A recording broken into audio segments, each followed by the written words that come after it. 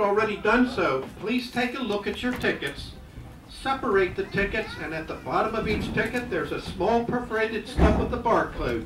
Please tear that little barcoded end off the ticket and have it ready for the trainman. Thank you.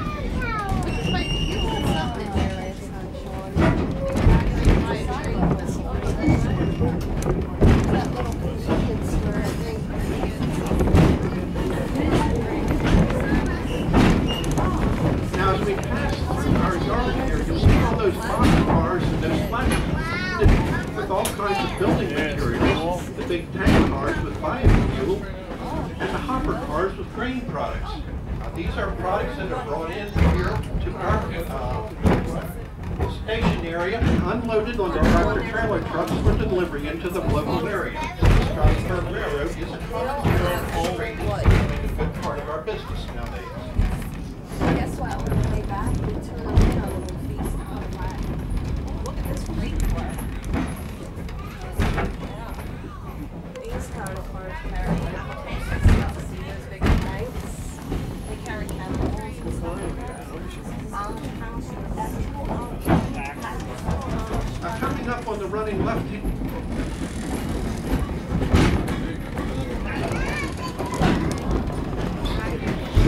The Red Caboose Motor Lodge, a privately operated motel.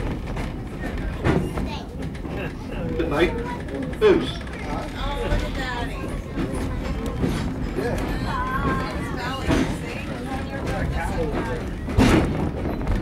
Farther up the road, you'll see the flagpole and the yellow tower of the National Toy Train Collectors Museum. This museum houses toy trains of all sizes, shapes, ages, and colors dating from the mid-1800s through today. And some of these trains are featured on 5 operating layouts. Fairview Crossing, Fairview. Here's where we're at. See, here's the caboose.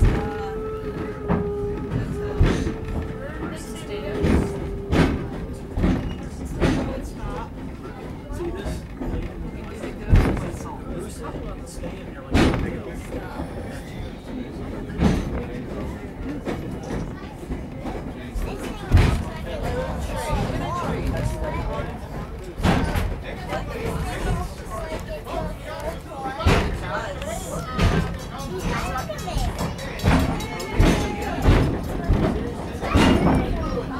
Take a moment to examine the cars in which you're riding. These cars cost about $250,000 each to restore to their present condition, and the locomotives cost about $500,000 each to restore.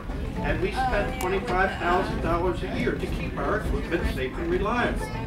Now today the stoves are on, keeping our cars nice and warm. Took the chill off the cars this morning. They aren't just for looks.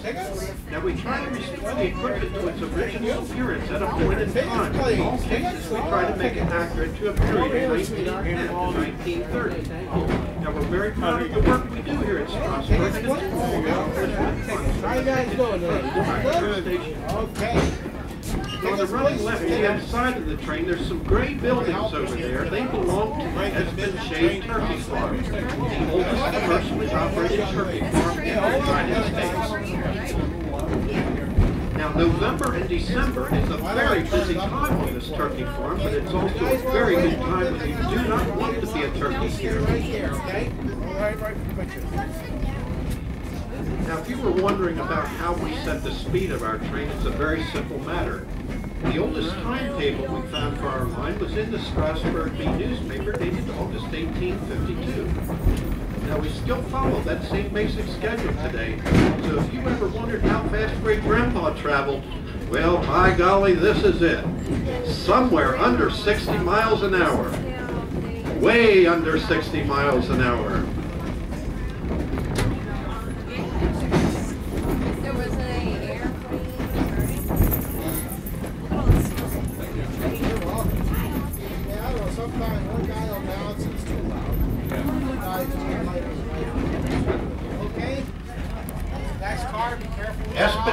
crossing is next. Espen shade.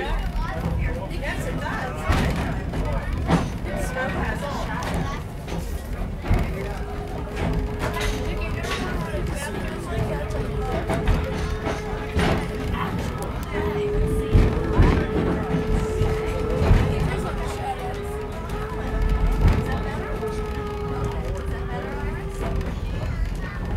Now this area of Lancaster was settled in the very early 1700s. Route 741, the road you came to visit us on today, was originally a Conestoga wagon trail opened about 1710. It led from Philadelphia to the Indian outpost at Carlisle, just west of Harrisburg. Now today we're going to travel through an area of about 20 of these old-style working Amish and Mennonite farms. And in an effort to preserve the farmland that you come to see, the Strasburg Railroad has teamed up with the Lancaster Farmland Trust. So when one of these farms becomes available for preservation, the railroad will donate a portion of the ticket price toward preserving that farm. So we can hopefully keep this area rural and agricultural. The ride certainly wouldn't be any fun if we were traveling through housing developments. Now on the running right-hand side of the train, there's a big old house over there with red shutters. Well, the stone portion was built in 1774 and was originally the home of Cornelius Ferree, a wheelwright and a Conestoga wagon maker. Settlers heading west could buy Conestoga wagons, guns, and provisions, all produced in this immediate area. Now today this old house is part of the Cherry Crest Adventure Farm, and the Cherry Crest Adventure Farm is home of the amazing maize corn maze. Now during the summer from July through November, the Cherry Crest Adventure Farm has the 5-acre corn maze with 2.5 miles of trails to get lost in, and they have all kinds of farm fun activities and lots of good food, so you might keep that in mind for a nice summer day when the farm is open. You could ride the train down to our picnic grove and then walk up to the corner, enter the farm and enjoy the day at the farm, and then come back to the picnic grove for the ride back to the station.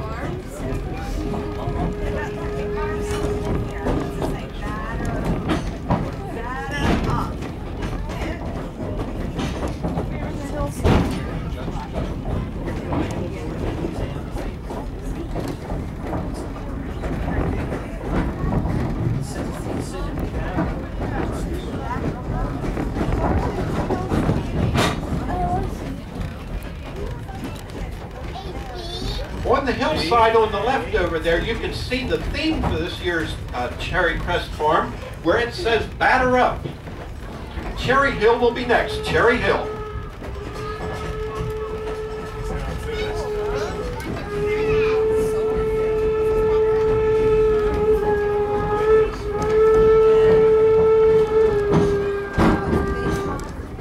Now our little Cherry Hill station will be coming up on the running left-hand side of the train.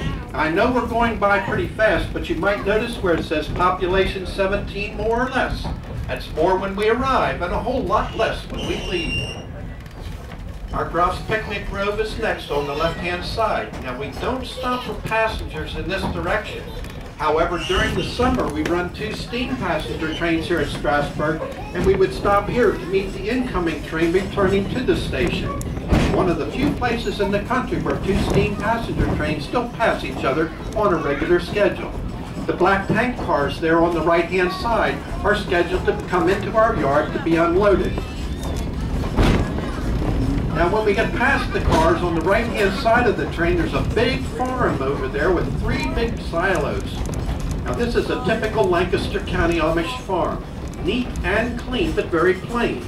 There are no carpets, no curtains, no electric lights, no radio, no television, no telephone, and no automobile, because this farmer drives a buggy. But there are plenty of strong workhorses, mules, and willing hands to help with the hard work of farming. Now in addition to dairy cattle, the produce consists of corn, wheat, rye, hay, barley, soybeans, alfalfa, and famous Lancaster County broadleaf tobacco. These are a peaceful and prosperous people contributing greatly to the farm economy of Lancaster County. We're very proud to have them as our neighbors. Now it was around 1900 that there was a little narrow gauge railroad, the Lancaster, Oxford, and Southern, that ran through the valley off to the right side of the train, over about where you see the tree line. was known to the local folks as the Little Old and Slow, and with a name like that, well, it's no surprise that this poor little railroad went bankrupt, was abandoned, and the scrappers took the rails up so quickly that they stranded an engine, LONS number 6, out there on the tracks with no way to get back to her station. Over years, this little engine rusted away and became nothing more than the ghost of an old train. Now we're going to stop down here at Carpenter's Crossing, and our locomotive 475 will blow its whistle. And if we're lucky and the old ghost is awake out there, well, she generally will answer us back with her whistle. So when we come to a stop, everybody be very quiet, lift the windows a little on the right side of the train, and listen carefully for the ghost of old LONS number 6. The little tan building down there on the right is a one-room Amish schoolhouse, grades 1 through 8. Recently built, it's about 3 years old this year.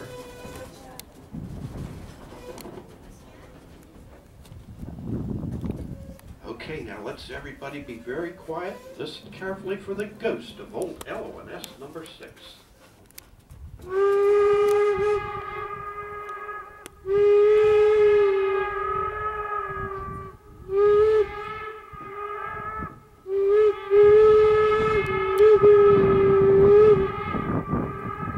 Well, by golly, it sounds to me like the old ghost is doing a good job for us today. But I'm a little disappointed. Some folks think that's an echo. Well, folks, it's not an echo. We pay that ghost $27.50 a day to sit out there and blow that whistle back at us. Makes her the highest paid employee on our railroad. Now, nobody's ever claimed to see the old ghost, but in the 50 years we've been doing this, she's never once missed cashing a paycheck either. Now, while we're on the subject of ghosts, if you shift your view to the running left-hand side of the train, as we cross the road here at Carpenter's Crossing, on the hill behind that low stone wall is the oldest known cemetery in Lancaster County. In it is buried Marie Ferry. Now, she was a French Huguenot who fled France in the early 1700s to escape religious persecution. She and her followers eventually made their way here to Pennsylvania, and were finally given a grant by William Penn for 2 square miles right here in 1712. It was they who named their colony Paradise. Now, 275 years ago, Marie Ferry, her followers, and the Pequot Indians were the sole inhabitants of this area. This was America's frontier. Now, very shortly, we're going to cross Strasburg's one and only bridge. Now, those of you who have ridden with us before knew that we had to lift our feet and not rock the cars because the bridge was so rickety. Well, this past November, they replaced the bridge, supposedly to accommodate the freight business we're doing here. But the real story is that the farmer using the Pumpkinville Turnpike that goes under our tracks, the bridge was not wide enough for his teams, and they kept bumping their heads on the bridges. So with the new bridge, it's higher and wider, and they don't have to wear safety hats anymore. Okay, look to the right and the left. There's the Pumpkinville Turnpike.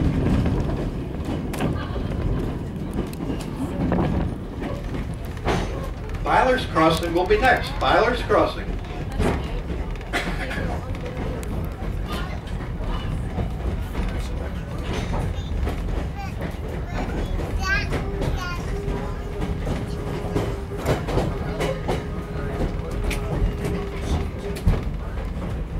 Now, for the past 4 miles, we've been traveling through the heart of what is commonly known as the Pennsylvania Dutch country, the fertile farmland of the Plain people, home of the Mennonites, the Dunkards, also known as the Brethren, and the Amish. Within Lancaster, there's more than 74,000 of these folks.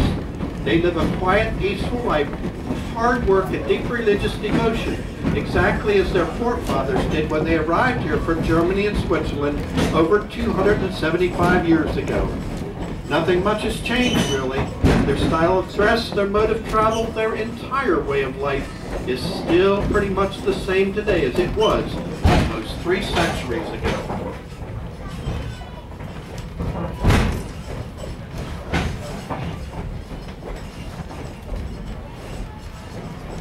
Now, Lemon Place Junction is next. This is where the main line of the Strasburg meets the main line of Amtrak. Now a short distance ahead, our track will begin to curve sharply to the left as we come alongside the tracks that were once the Pennsylvania Railroad's main line between New York and Chicago. Now this location, Lemon Place Junction at Paradise, has got a lot of history to be told. It's the original route of the Philadelphia and Columbia Railroad, which became part of the mighty Pennsylvania Railroad in 1857. Now there were more than 30 trains per day scheduled through here in 1891. 4 mainline tracks remained until 1961. Now there are only 2 tracks, but these 2 tracks between Harrisburg and Lancaster and Philadelphia still provide a vital transportation link for commuters and long-distance travelers alike. Now today, more than a dozen trains still pass through here daily, but they don't even slow down.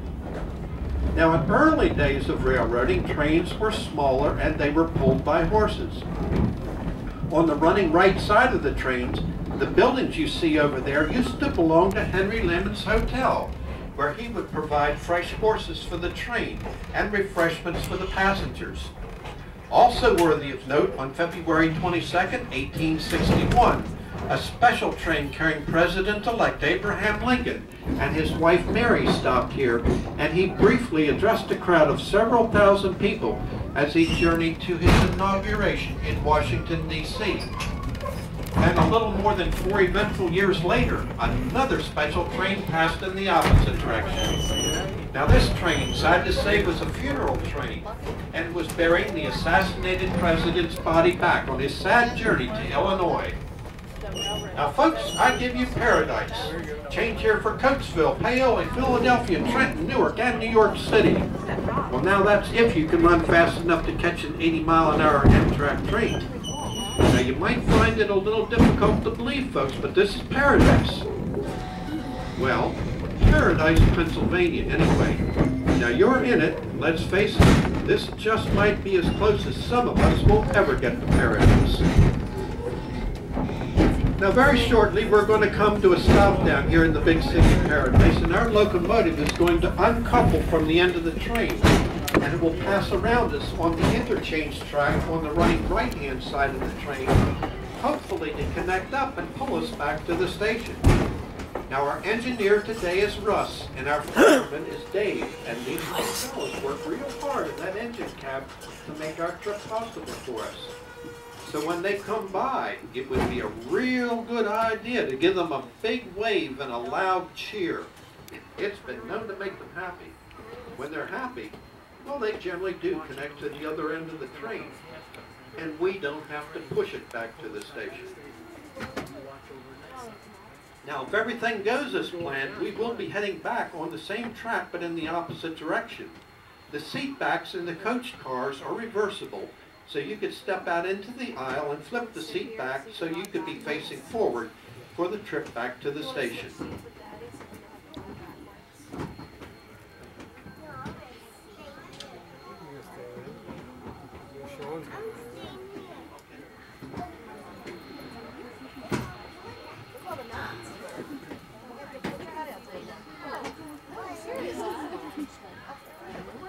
It's on the other side. See them? Let's see what's on the other side. Huh? No, the train's not.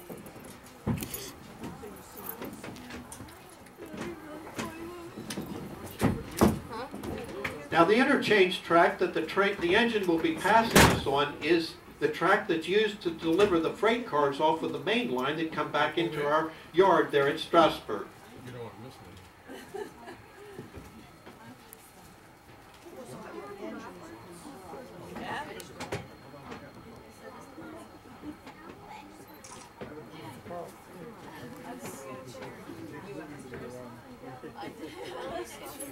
All right, folks, get ready. Here comes our locomotive, our engineer and fireman. It's waving and shouting time.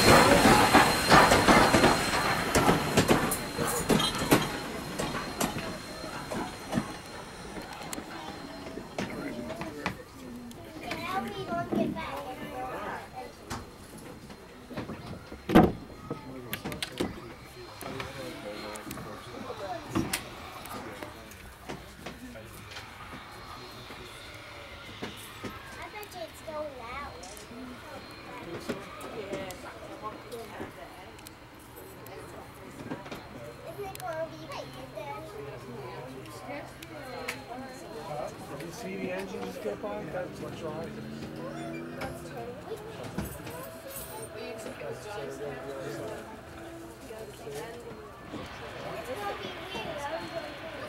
Now, if you folks are watching the locomotive at the head end of the train up there and see that big cloud of steam, well, not to worry.